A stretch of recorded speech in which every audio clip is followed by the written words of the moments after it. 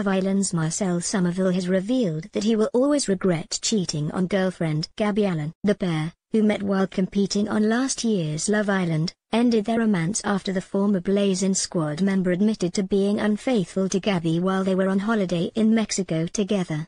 But speaking out about their turbulent split, Marcel revealed he's sorry for his behavior during the 11-month relationship. Speaking on Fubar Radio, Marcel said, "You do certain things and certain things happen, and you're always going to regret them. When there are negative vibes going around, you've got to pull yourself out of it.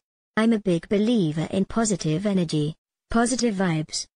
He added, "I am very much single at the moment, darling." Last week Marcel's ex Gabby was forced to speak out after he accused her of cheating on him with former TOWIE star Dan Osborne, a claim both of them have vehemently denied. Gabby took to Instagram with a dignified response after Marcel made the claims, with the blonde beauty sharing an old photo of them together while they were on Love Island. "Sadly, my ex-boyfriend is accusing me of improper behavior. I never did anything wrong during our relationship and was 100% faithful throughout," she continued. "These are the actions of a man attempting to discredit me and make himself feel better about his own infidelity.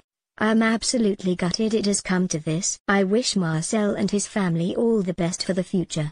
Dan, 26, also hit out at the claims, writing on Twitter, "Also, more importantly, no matter what is happening in my private life etc. and BT stories I can laugh off. But it's causing stress to Jacqueline, who is carrying our baby. She should be able to enjoy her last month of being pregnant without reading nonsense. Thank you."